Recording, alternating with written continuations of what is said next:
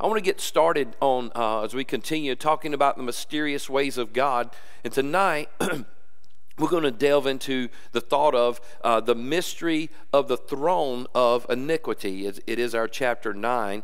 And we've had chapters, we've labeled them chapters, but some of the chapters were so extensive, we couldn't get them in 1 week. We had to divide a chapter up. And so we're going to talk about the throne of iniquity. And I enjoyed following what Dr. Small, Brother Doug Small, was showing me as I was studying this material. And he started off here saying sin has an enticing quality about it. It's neither natural or is it rational. Let me repeat that. Sin has an enticing quality about it that's not natural and it's not rational. And he gives for instance, why would a gentleman or a woman force themselves to inhale smoke, hold it in, all the time it's burning their lungs, knowing eventually it could kill them, and that every cigarette that they smoke takes 10 minutes off their life? But they're so enticed by it. I've even heard people say, I'm nervous, I need to smoke a cigarette so they can calm down. But it is so enticing, it's like I can't stop, I can't quit. The next one says, why would this same person, he said, this man force himself to drink? Why would he force himself to drink, knowing that his emotional control is going to diminish, and that his behavior under the sedated influence may be embarrassing to him or his family, and that coming out of that drunken stupor is going to be painful? We're still talking about the mystery of iniquity. Why would that person, man or woman, risk for a moment of pleasure the possibility of contracting a sexually transmitted disease or the risk of contracting AIDS? Sin is destructive. Sin is so destructive, yet it is enticing and addictive. It is a mystery. And as I mentioned the other day, we have told our children, hey, don't stick that paper clip into that receptacle. Don't lay your hand on the eye of the stove. We'll tell our young kids not to do something, and they will go headlong and do what we've asked them not to do. They're small and get hurt with us standing there. It's like the little fellas, they get super speed and they're right on it. Why do they do that? It's sin that David said, look, we were born in iniquity, brought forth into sin. And so we were born with sin in us, and without the power of Christ at work in our lives, we would yield to sin. Now, this scripture here, the psalmist said in Psalms 94, verse 20, he says, shall the throne of iniquity have fellowship with thee? Am I reading the right one? Shall the throne of iniquity have fellowship with thee, which frameth mischief by a law? Let me read it again. Shall the throne of iniquity have fellowship with you, which frames mischief by a law? So let's notice for a few moments. Iniquity has a throne. The scripture says the throne of iniquity. Iniquity has a throne, which means it is empowered. The psalmist asked a question: should we allow iniquity to have fellowship with us? Should we allow the word fellowship in the Hebrew is chabar, which means to be joined to, specifically by casting a spell, being charmed under the power thereof. We just come out of the Halloween season, and in different places I heard that song, I'll put a spell on you, and now you're mine. Anybody? That song's scary when you apply that song to what we're talking about here. Fellowship means to be joined to, but to be cast a spell upon or being charmed under the power of. The kingdom of iniquity captures a person by use of spiritual powers that are utterly seductive. Then the scripture says that which frameth mischief by a law, that it frames mischief. The word frame there, or frameth, in the King James, it's yatsar, which means to squeeze into shape. Now, I wish my picture was a little bigger. I had to apologize for Sister Ellen. She had the pictures bigger, but I shrunk the picture so I can make the words bigger for me. Okay, so I'm gonna, that's that AGE thing Brother Mike reminds me of all the time. But it means to squeeze into shape, just like you see this potter doing to this clay. The idea of a potter squeezing it, he gently squeezes it, shapes it, molds it, turns it, and slowly conforms it to the shape that he wants it to be in. Now, I'm going to throw this in there. It's not in our scriptures, but the idea in the prophet that talked about God, you are our Father, and we are the clay. And that idea is God wants to mold our lives into what he wants it to be. And the thing is, we'll either be molded by God, or we are going to be molded by that throne of iniquity. So iniquity joins itself to us.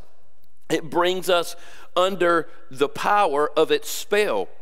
It squeezes us into an evil mold until we become the mere vessel of Satan. Satan is the king of iniquity. We are molded then by his manipulative hands, if you will, his cohorts, his demon minions that seek to tempt us, cause us to sin, and then keep us there and mold us into the vessel he wants us to be. The result of that is mischief.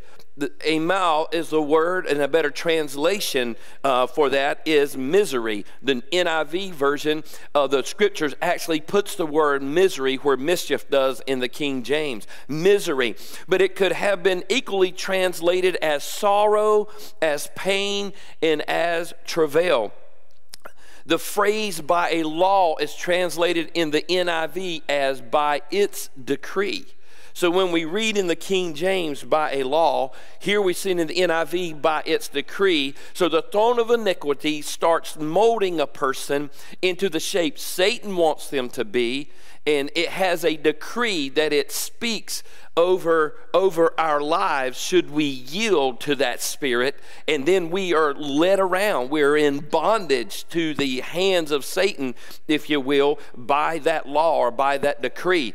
That is, iniquity, once it has you under its spell, under the power of its throne, its dominion, it decrees upon you pain and sorrow, travail and grief. And then what is birthed from that is not life, but death. I can't understand this, but I know of people who, even as grown adults with children, who find themselves, they look forward to an opportunity, if they could, to get wasted, look forward to an opportunity to get hammered out of their head.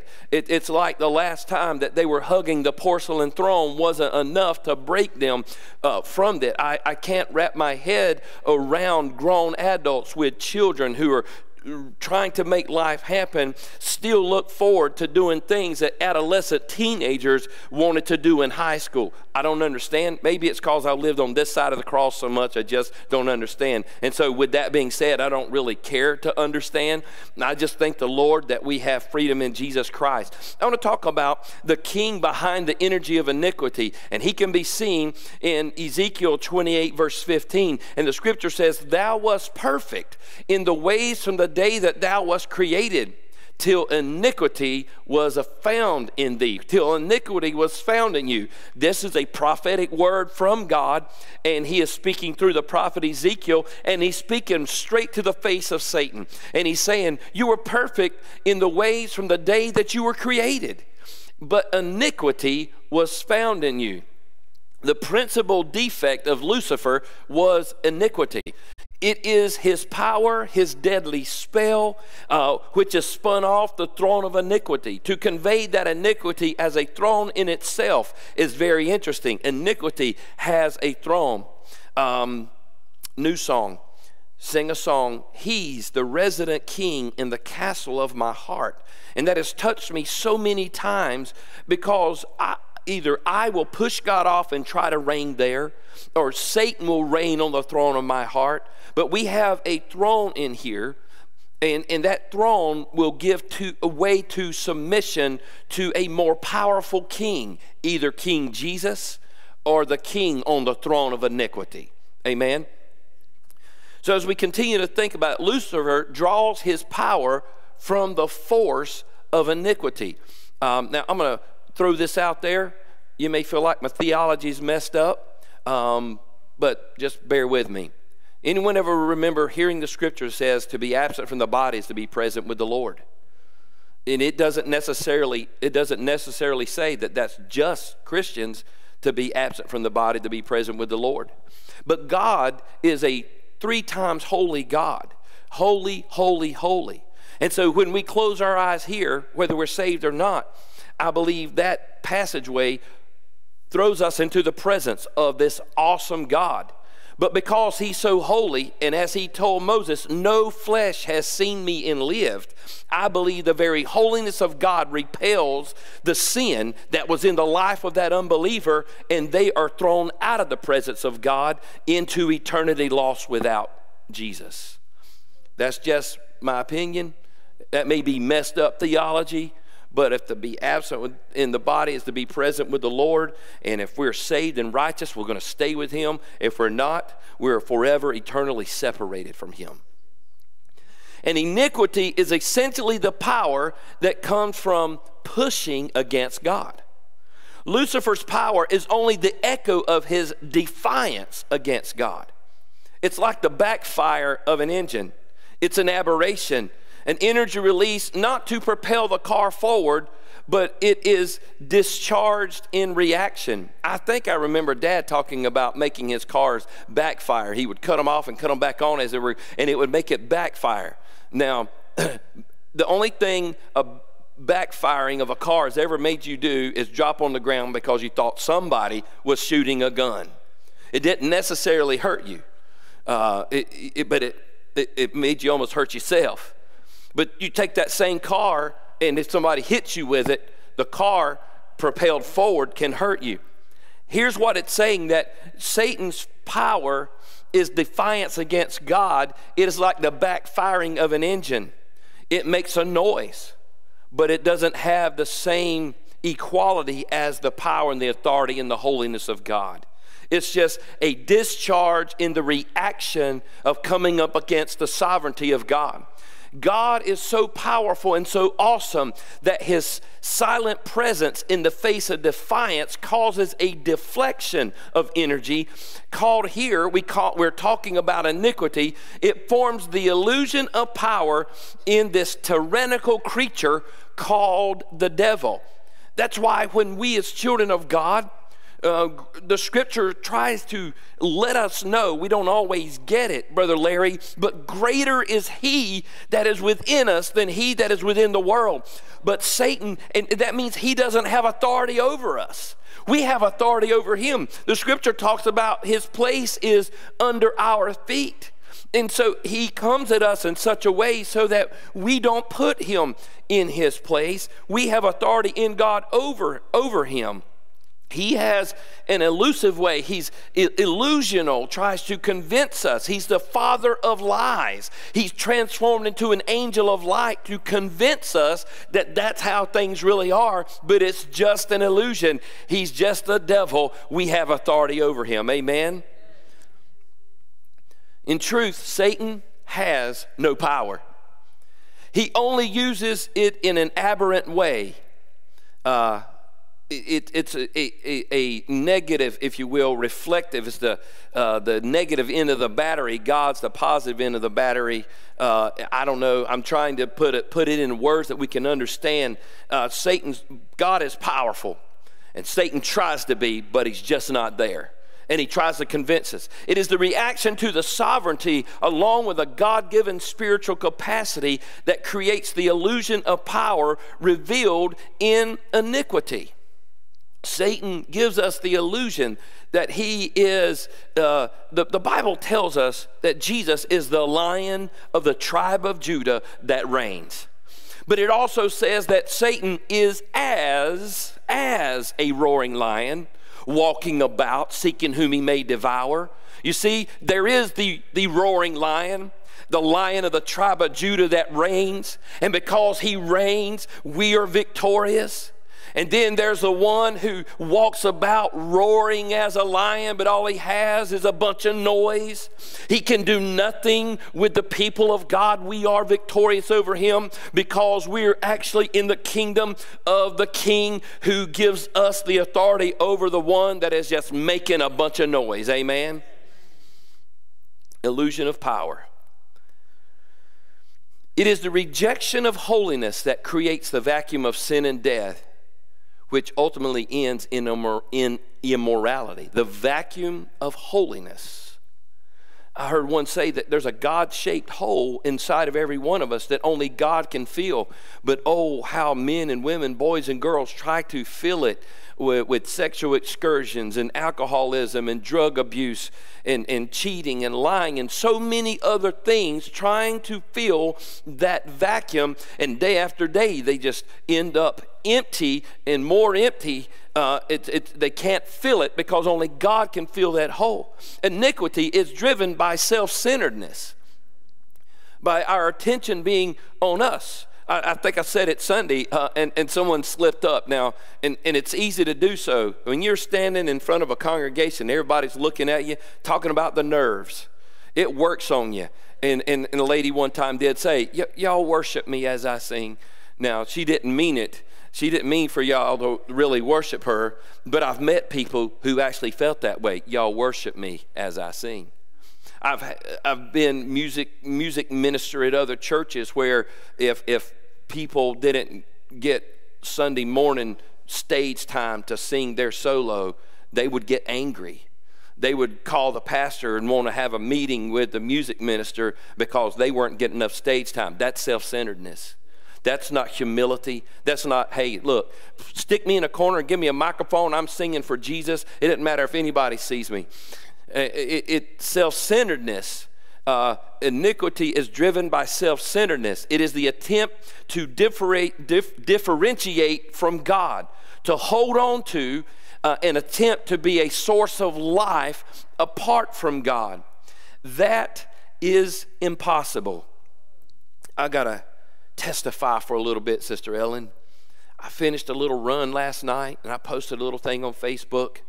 And a young man that I went to high school with, that Satan has just come against his life, destroyed his marriage, and he's somewhere now, and he had a call of God on his life, and he's not fulfilling that call, and he's always down on himself. And he texted me. He said, man, he said, I want to let you know, thank you for your post. He said, you are always an inspiration to me. And the Holy Ghost came over me, because what he said was, I know I'm not a part of your flock and my soul doesn't matter, but you inspire me. And I said, hold on.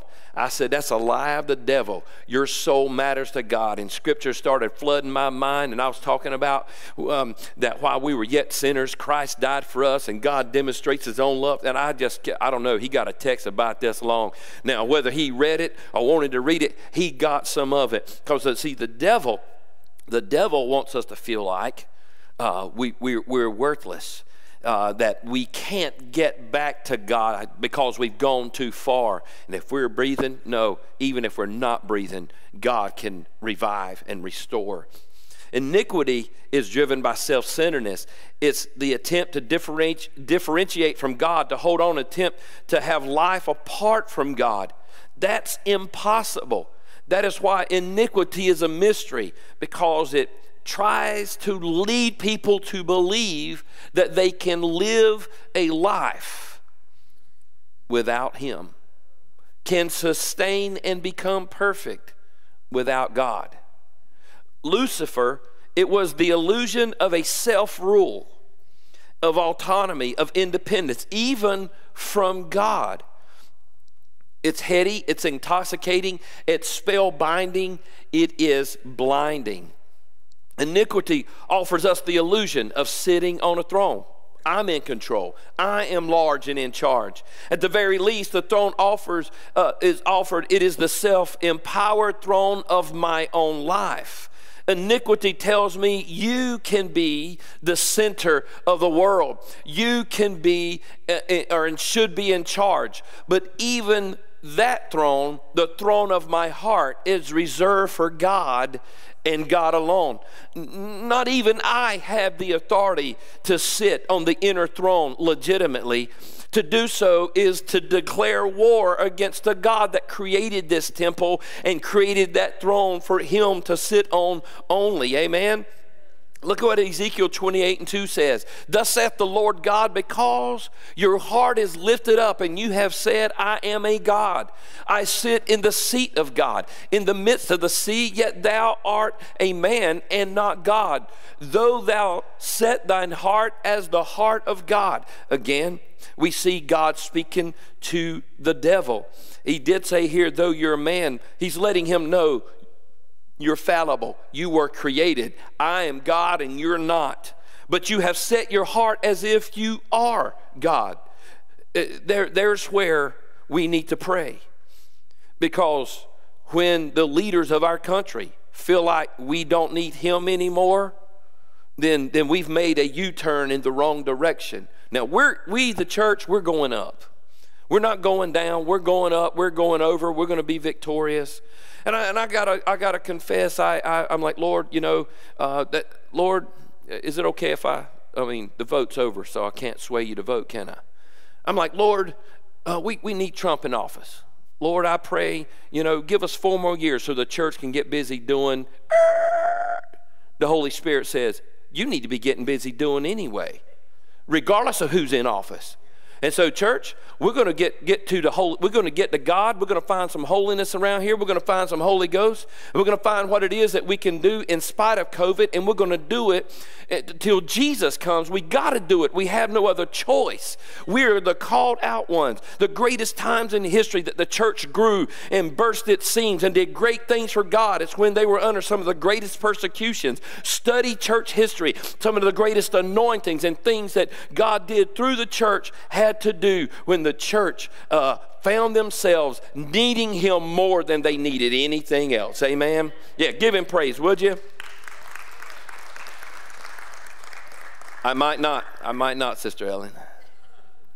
Iniquity manifests itself as self-centeredness, as a self-enthroned, and thus the replacement for God. Thus the replacement for God. And the very idea has a spiritual energy that is attached to it. It has an unholy anointing about it. I got to throw this in there. Anyone ever been sitting in a service and God began to move, and it's like in a good way, the hair would stand up on the back of your head and you could feel the Holy Ghost. I was in a prayer time the other day, and I declare it's like, you ever had anybody, maybe a little puppy, like that in your ear, and you like that? It's like I felt and heard someone right here breathing as I was praying. I'm like, oh my God, that's a Holy Spirit. That's God letting me know, hey son, I'm right here. I am right here with you. But then there is that time where you've been in a situation. We've had it here with an evangelist, and I remember that the evangelist prayed for a person, and they fell out on the floor and was rolling all around, kicking and stomping and screaming out loud, and immediately in my spirit I'm like, that's not God. There was no Holy Spirit in that. There may be a whole lot of devil in that, but there was no God in that at all. And so our bodies respond to the spiritual. There is an anointing, and then there's an anti-anointing. The Holy Spirit has a tongue, but the devil has a tongue. He can speak in tongues too. He can mimic. And if we're not discerning in the Holy Spirit, we'll say, oh man, woo, they are spiritual. Yeah, they are, but it's from the demonic. We need to, there is an unholy anointing about this. A throne that only is an illusion. It never materializes into a freedom. It brings one under that decree we talked about in the scripture, under the law of the principle of iniquity. And it is in that power that Lucifer himself is operating. So Lucifer works off of the energy of iniquity. Simply put, iniquity is lawlessness, or a refusal to submit to order. to give appropriate deference to authority or to respect to the perimeters of control established by one of superior rank. You remember, we just addressed how God is a God of love, but he's a God of limits. And Mount Sinai teaches us the limits that God here we must defer authority to the one that is higher than us. Those are the limits. It is the substitution of my way for God's way. It is the rejection of restraint. It includes the refusal to stay in my place or my office, to limit the expansion of power and control by self-initiative. Now, we studied this in another one of our previous studies. David violated the holiness of God when he stood on his rooftop and he looked on Bathsheba and he took her as his own and he had her husband killed and tried to cover it up. He violated the holiness of God. Now, King Saul, David repented. King Saul we never saw where he violated the holiness of God, but when God said, this is how I want you to handle this, this, and this, Saul did it his own way. And when the prophet come ask him, then he blamed somebody else. And what Saul did was he violated the authority of God. And when you start violating the authority of God, your self-centeredness says, I can make this decision. I don't even need God. God says, from this day forward, the kingdom is ripped from you. The anointing lifted off of him, and evil spirits began to taunt him because he violated the authority of God. Lucifer and iniquity. You were in Eden, the garden of God. Every precious stone was your covering: the sardius, topaz, diamond, beryl, onyx, jasper, sapphire, turquoise, emerald with gold. The workmanship of your timbrels and pipes was prepared for you on the day you were created. Now, God's saying how beautiful Satan was in his creation. Now, he said you were created, but Satan wanted to poise himself as if, hey, I wasn't created, I just was, and I made myself just was. I know there's a lot of good grammar in that, right? This is a description of Lucifer. He was in the garden with God. He was there before Adam. He was resplendent with beauty and awesome in glory. The richest terms has to be used to define his glory. The reference to pipes is generally conceived to be a recognition that he had musical capabilities. Some would even say that Lucifer was the music director, the praise leader in heaven. Some said that those pipes were actually made into his body, that he just played music. That's how he glorified God. He was beautiful to look upon, and the music that he played just so moved heaven. That was his role in heaven. He was the choir leader. He was a cherub, an angel of the highest order, stationed around the throne specifically to give praise to God.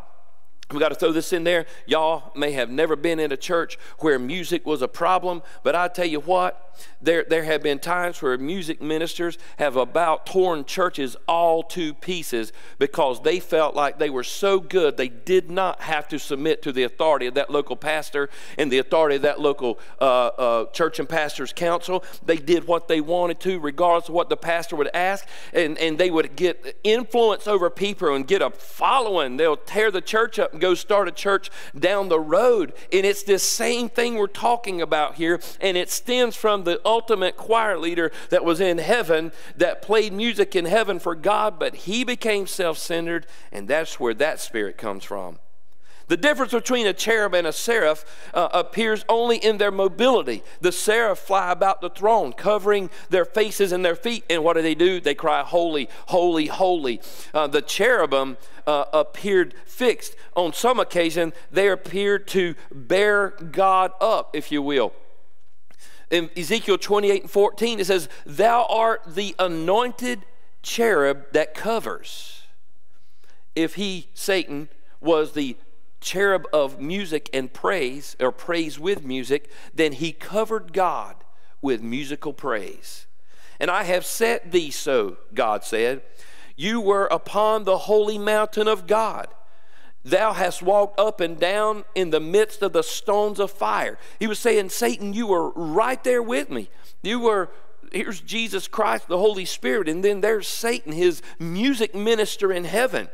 The term anointed, Meshach, indicates a winged creature, one that expands the dimensions of his being by the stretching out of his wings. And then the next term, I don't even know how to pronounce that, indicates that one which wraps itself around another, or specifically defends, covers up, to shield and protect. God was covered with the musical praise that came out of the very vessel, his body of Satan himself, when he was in heaven as Lucifer. Then Lucifer would have been one of the closest angels to God, one that was charged with protecting the glory of God, of covering the glory. That's why when we hear a song that begins to ring out in our spirit, we start feeling the glory of God.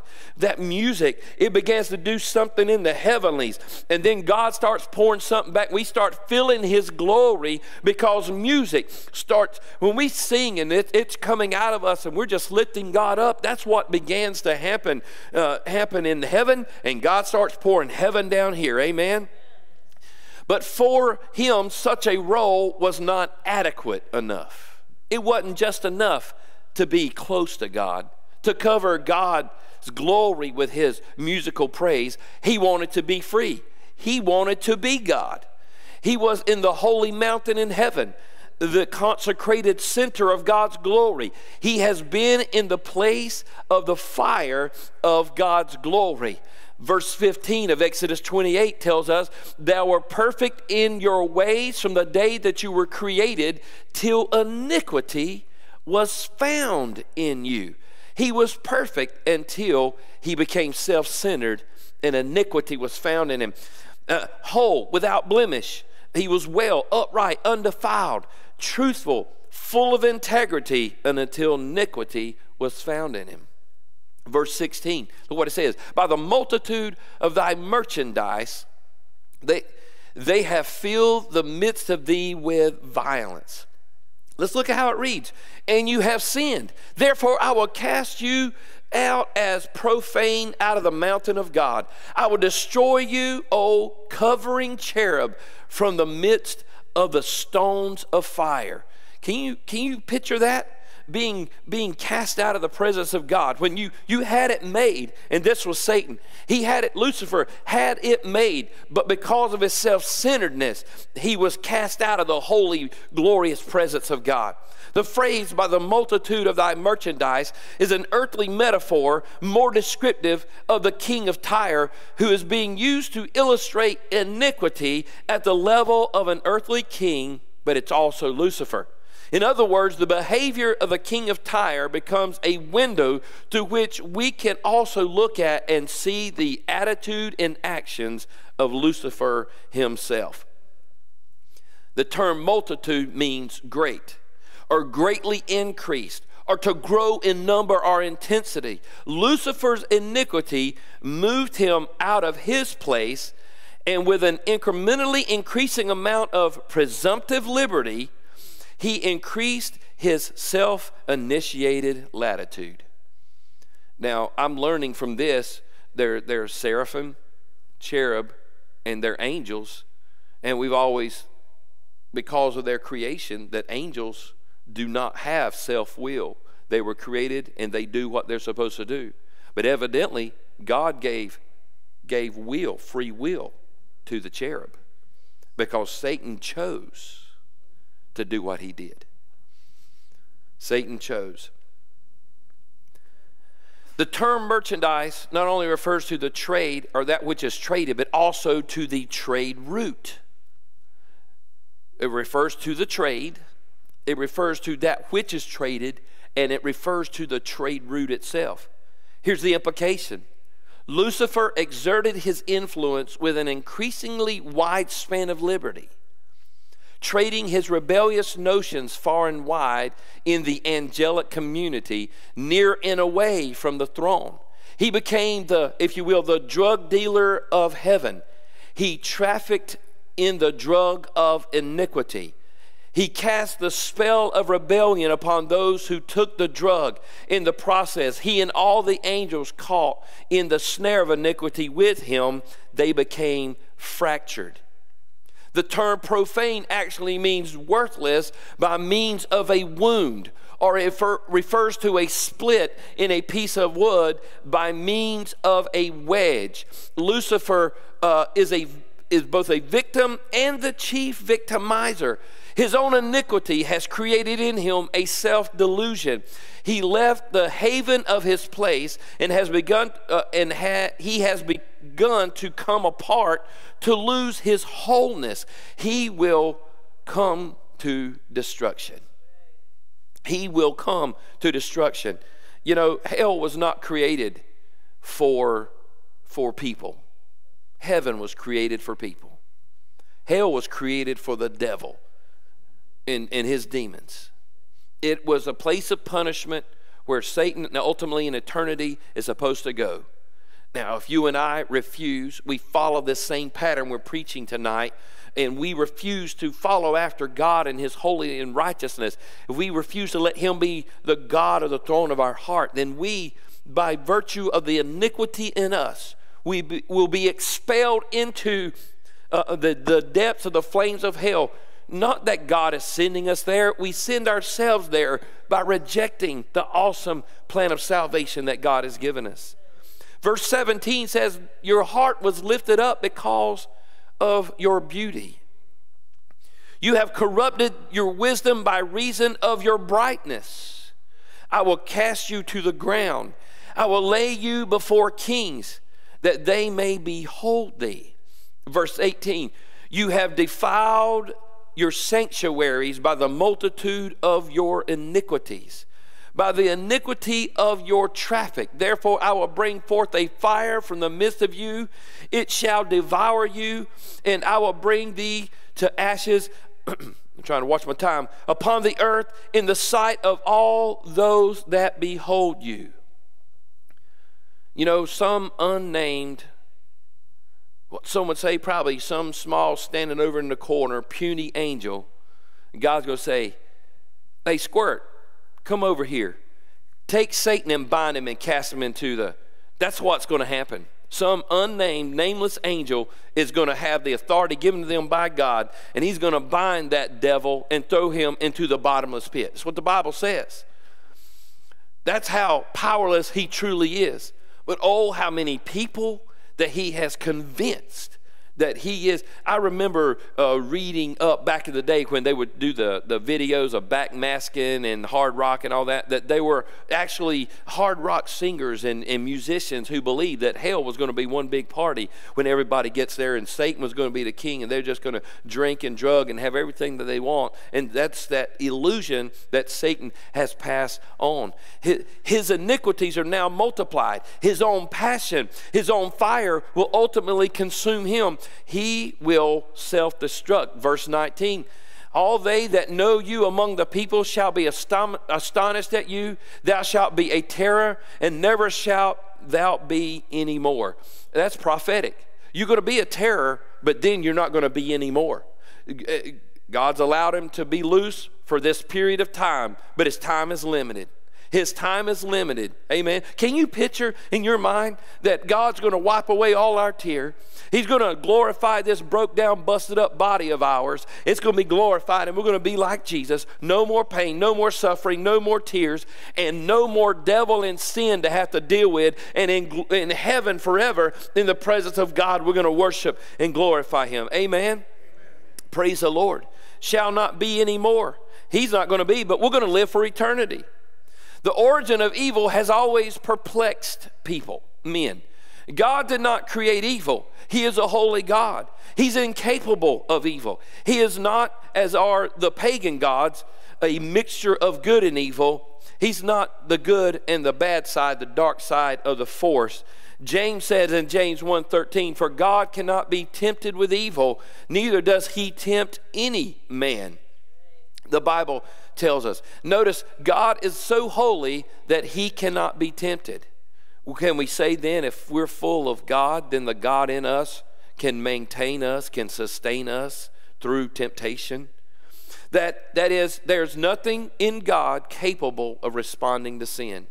Further, God is so holy that he does not have the capacity to tempt. He would not know how to frame a solicitation to cause a man to sin.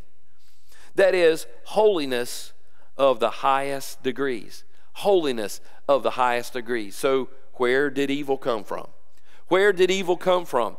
Who created evil? Because that trick, if God created everything, then didn't he create evil?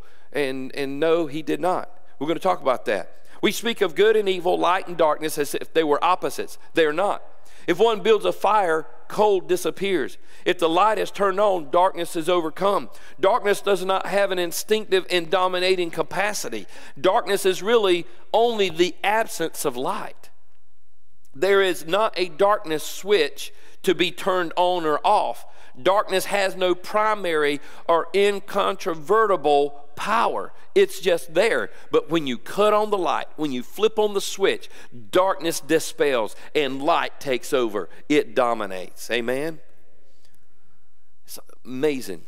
We may have a night, time changed, and I got caught the other day way down a trail in the woods in the dark. And I was having to use my cell phone to get out of the woods, running.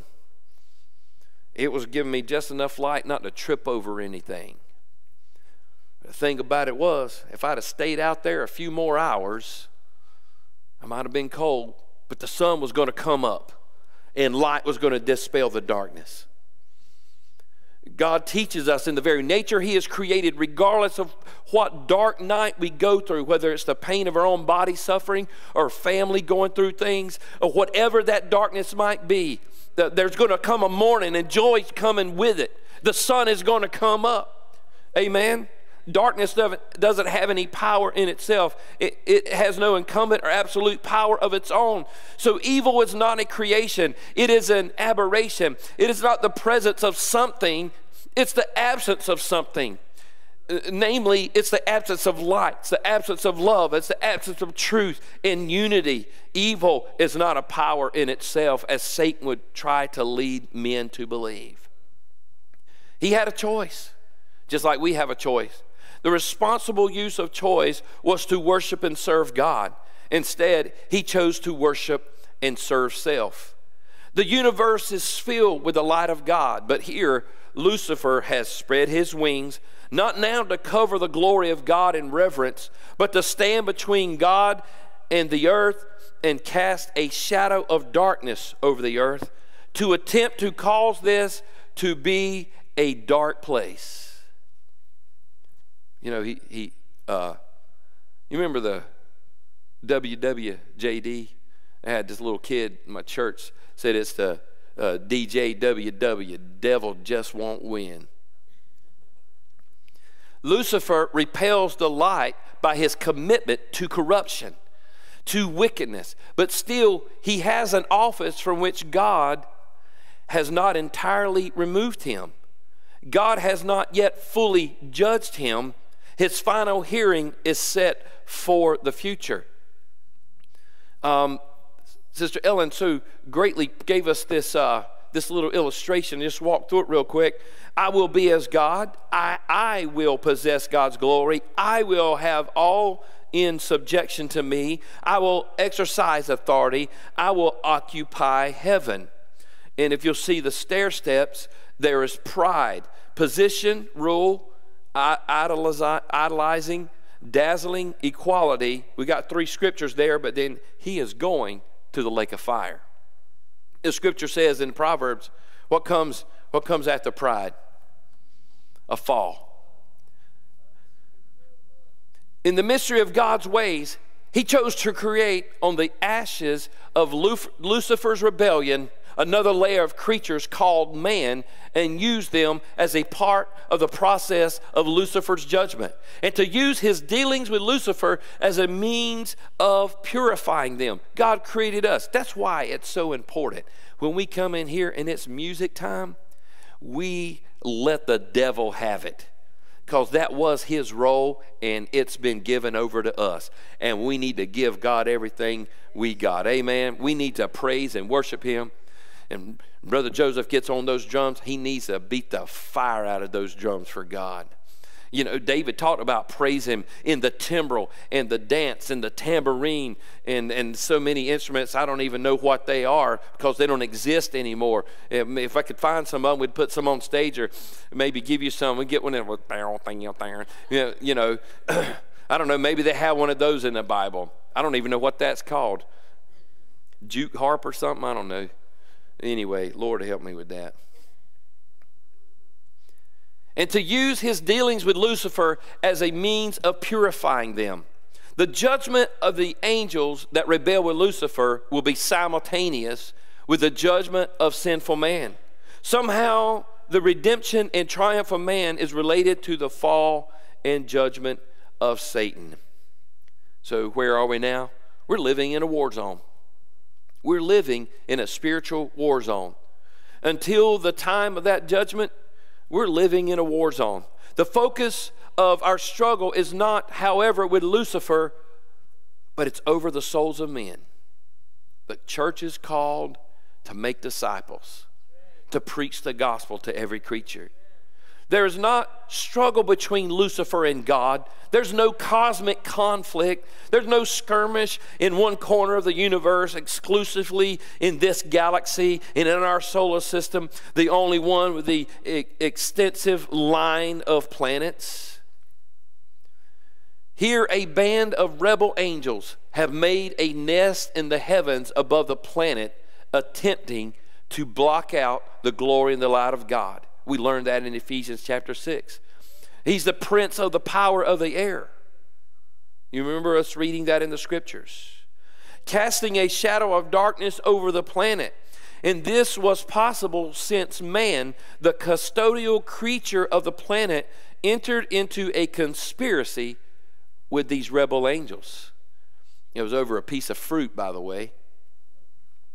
God is not wringing his hands. He's not pacing heaven. He is not anxious. The struggle was acted out by Christ when our God, who revealed himself as a warrior God on our behalf, wrapped himself in flesh and waged war with Satan in the flesh for the redemption of man.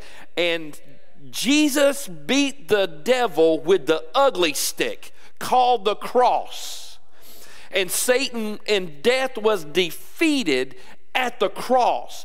Sin lost its hold at the blood that was shed on the cross. We won our victory at the cross some 2,000 years ago. So when we are saved, Satan is defeated already. But he wants to convince us that we're not, that we have to keep wrestling with him and the same things over and over. No, we do not. We have victory over him because of what Jesus did for us on the cross. Amen.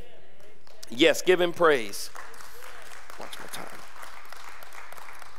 See, Jesus fought the battle for us. He has given us his victory, knowing that we could not win the war ourselves. Now we are aided by the word of God. We're aided by the Holy Spirit, and even angels encamp around those who fear the Lord. And God himself helps us with his strong right arm. And David said, goodness and mercy follow me all the days of my life. So we're covered. We are covered. Yet he himself has never moved off his throne. The breath of his mouth subdues his enemies. He exhales and thereby decimates his foes. God doesn't have to lift a hand. He just speaks and it does. So important for us to, by faith, pray, because that is what moves the hand of God to move the things that's going on in this world. The focus of the revival into which God is leading us is the restoration of the church to the end that we can complete the Great Commission, because this is at cross purposes with Lucifer's goals. Inevitably, we find ourselves in conflict. But that conflict is not primary, it is secondary. Warfare is not our calling. The reconciliation of men to Christ is what we're called to do. And if God can get it through us, he can get it to us. And often, instead of being a flowing river, we become a Johnston County stagnant pond. Lord, help us. I'm going to read this last slide. The focus of the revival into which God is leading us is the restoration of the church, to the end that we complete the Great Commission. Because this is at cross with the purposes of Lucifer's goals. He wants to destroy. Inevitably, we find ourselves in conflict. But this conflict, it is what? It's not primary, it's secondary. Warfare is not our calling. We do have to do it from time to time. But our calling is to reconcile men to the same Jesus that loved us so much and gave himself for us. Would you stand to your feet? Would you raise both hands? And would you just honor the presence of our holy God? Lord, we lift you up in this place. We praise you. We thank you for victory over the devil. Father, Satan would so want to convince us that he has won. He would so want to convince us that he can beat us, that we are defeated. He does come against us. He is that roaring lion. His job is to steal and to kill and destroy. But God, it does not take away from, it does not subtract from the biblical truth that you sent Jesus to give us life more abundantly. That greater is he that is within us than he that is within the world. That we are more than conquerors through him who loved us. That Satan is put in his place, and that is under our feet. God, that your people tonight would put on the whole armor of God, that we may be able to withstand the evil wiles of the devil. Oh God, that we would couple this armor with prayer and supplication and thanksgiving. Lord God, that we would pray for a brand new outpouring, a modern, contemporary, last day outpouring of the Holy Spirit, Lord, that will fall on all flesh, that our sons and daughters will prophesy, young men will see visions, old men will dream dreams. Lord, ignite the souls of your people with your fire. God, give us a boldness to stand against the works of the devil, and help us be convinced in you that Satan has already been defeated in Christ, and we are victorious. In Jesus' name, let everybody say, amen. Amen. You are dismissed.